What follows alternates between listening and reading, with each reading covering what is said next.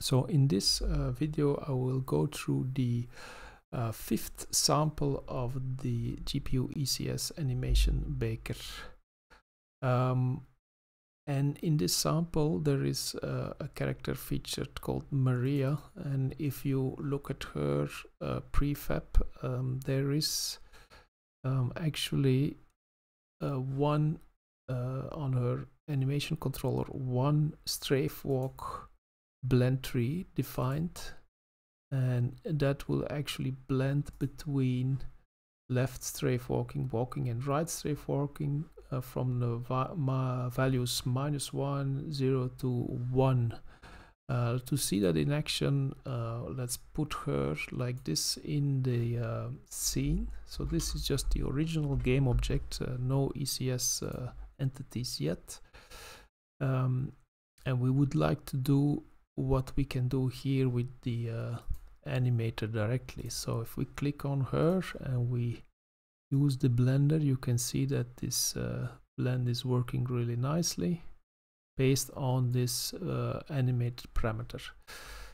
So the problem is, if we want to do this in the GPU ECS animator, we can't really blend as we should based on interpolation of the angles of the bones, because we don't really have any access to the original bone structure at all anymore.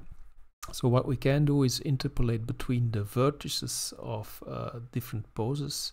But if we were to do that between left and walking, for example, and then from walking to right strafe walking, then that would be too distorted. That wouldn't be correct.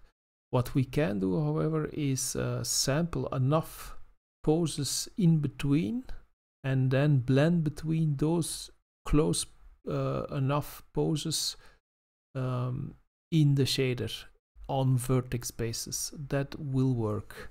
So let's see how you set something like this up, and let's see it into action. So let's remove her from the scene.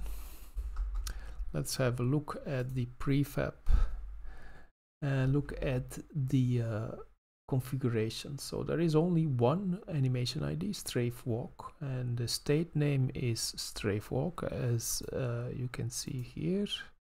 It's called strafe walk, and then we have to define, instead of a single clip, it's a dual clip blend. Now, because it's a dual clip blend, we need to give some extra parameters. The first one is the strafe blend parameter name. So this will be the parameter name of that value where we will blend over. And then we need to specify 2 clips and the corresponding values of the blend parameter and the corresponding animation that plays this particular value. So in this case we want to go from -1, because it went from -1 being the left and then +1 being the right strafe walking. We want to go from -1 to 1, and we want to specify those animation clips. Bear in mind, this is only used to determine the length of this animation. And we also need to specify the number of in-between samples. So the higher this number is, the larger your animation texture will be, because it will generate more in-between textures. And if you the minimum is 2, if you put 1, it would actually generate an error here. So the minimum would be 2, and there is no real maximum. I think it's, yeah, the maximum is 100.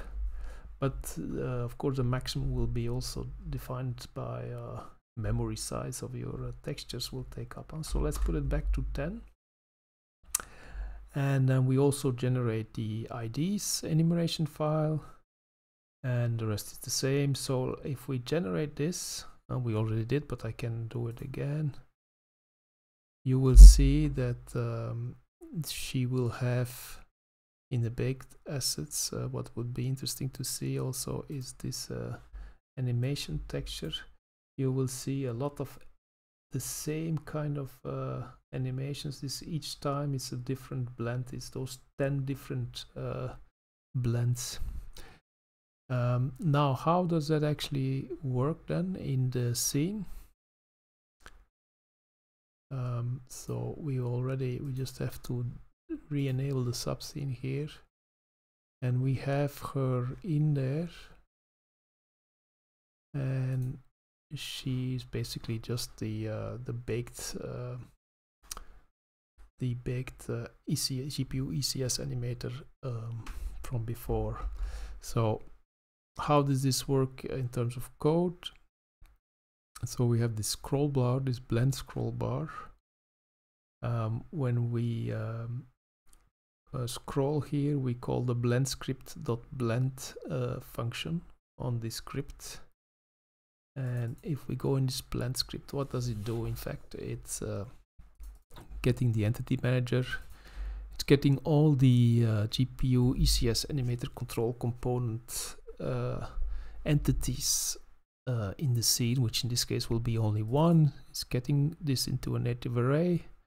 We're looping over it. Again, this will only be one. And then we're just saying run the animation, run the strafe walk animation. And this is the blend factor, which is this blend value that comes from the slider.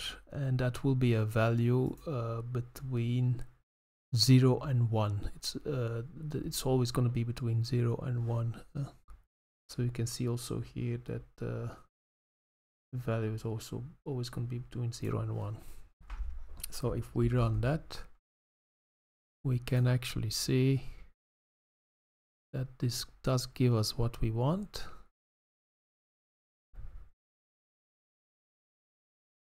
And we can nicely blend between every position, even though this is interpolated between vertex positions. Now, just to show you the difference, let's say that we were to only take 2 samples, and that would essentially just be the left extreme and the right extreme. Then it would take, and we would generate from that. Now you would see then immediately that the texture that was generated is much smaller, and it will now just interpolate vertices, but with a lot less in between, and the result will be that it's very distorted, as you can see. It still kind of works, but because it's just interpolating between the vertices, it doesn't really take into account that it needs to turn the body rather than just interpolate between vertices. And then of course we can increase this again. Maybe if we do like 5 of them, that might already be enough. You can kind of play around with it and optimize it for texture size versus quality of the blend. So that's better. That's a lot better. In fact, it might already be enough. There is a slight bit of distortion there. So yeah, if you put it at 10, any distortion that is still there is going to be completely unnoticeable, and the texture is still within reasonable limits, as you can see here.